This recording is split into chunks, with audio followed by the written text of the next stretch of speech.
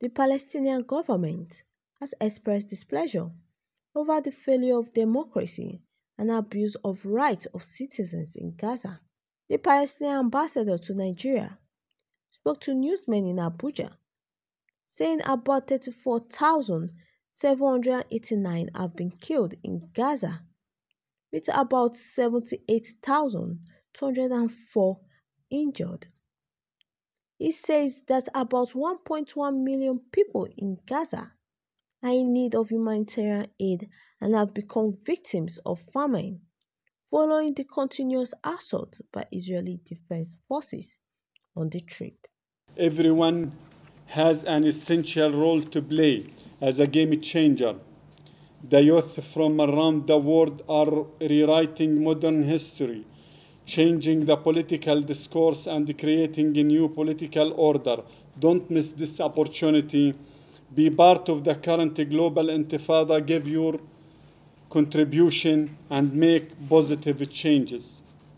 The current war stands out as unprecedented in the scale of death, devastation, destruction, and the human suffering it has incurred, with repercussions that will echo for generations to come.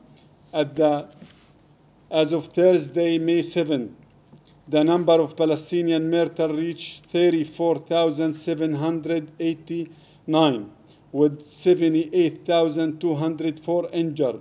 Since October 7, 474 Palestinians, including 116 children, have been killed in the occupied West Bank, including East Jerusalem, and about 5,000 have been injured. Imminent in Gaza, half of its population, 1.1 million people, face catastrophic food insecurity. This represents the highest share of population ever recorded globally. Among the 677,000 on the brink of famine are an estimated 15,000 pregnant women, heightening the risk for both mothers and the newborn. Children acute malnutrition rate have doubled since January, with 1 in 3 under 2 suffering from malnutrition. Palestinians in Gaza now constitute some 80% of all people facing famine worldwide.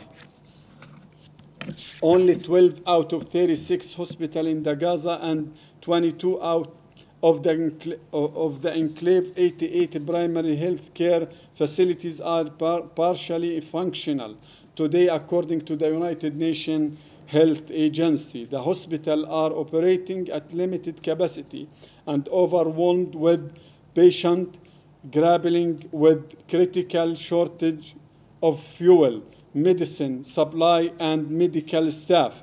The killing of 7 aid workers of the World Central Kitchen from the multiple Israeli airstrike on April 1, 2024 was not an isolated incident.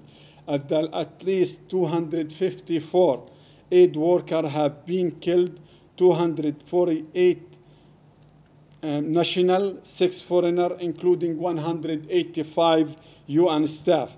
This total includes the highest number of UN personnel killed in the conflict in the history of the organization. Finally, on the occasion of the World Press Freedom Day on May 3rd, United Nations UNESCO awarded the Palestinian journalist covered the Israeli genocide war in Gaza the 2024 UNESCO Gorel Kano World Press Freedom Prize for their brave and courageous